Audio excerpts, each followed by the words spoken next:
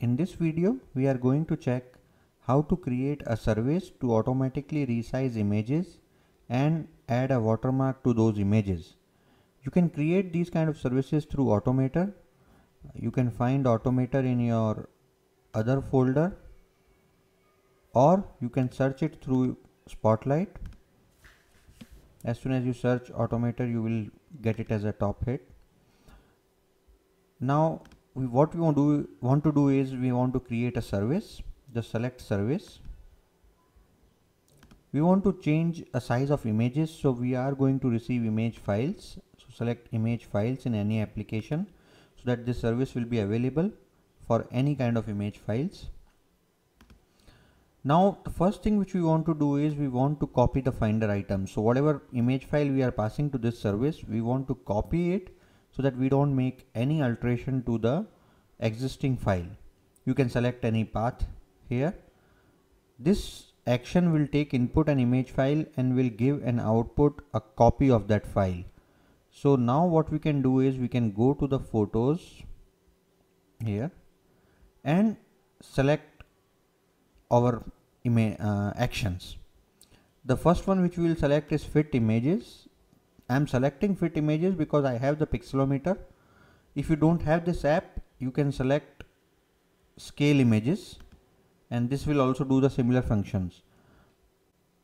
Fit images, this action has a better option in terms of you can specify the width, height, and you can scale it proportionally. Once your image is size has been changed to this, what we need to do is we need to select change type of images. You can select which type of image it needs to be. Like I want all of my images to be changed to JPEG, so I will select JPEG format.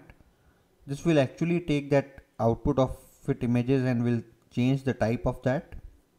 And then we have this watermark images action which can be added on top of it.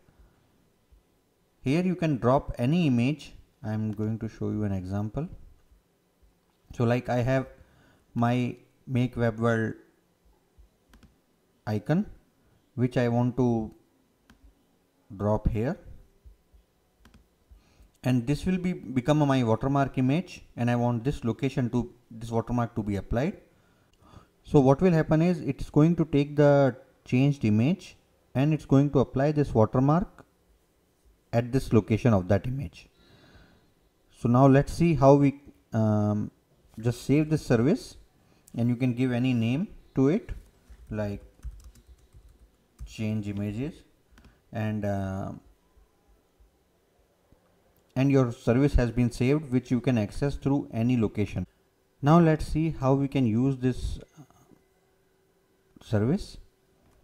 You can go to any image file, like I have one of the image file here, and right click on it and select services, and you will see your saved service in there. Just click on that and you will see that all the actions has been performed and you have a new image which has a watermark on it. If I just open it, it's on the size which I have selected with a watermark and with a JPEG type. So everything is done automatically with a single right click. So if you do it regularly, you can create this service and use it for your benefit. Hope this tip will increase your productivity. If you like this tip and want more tips like this, just subscribe to Make Web World YouTube channel.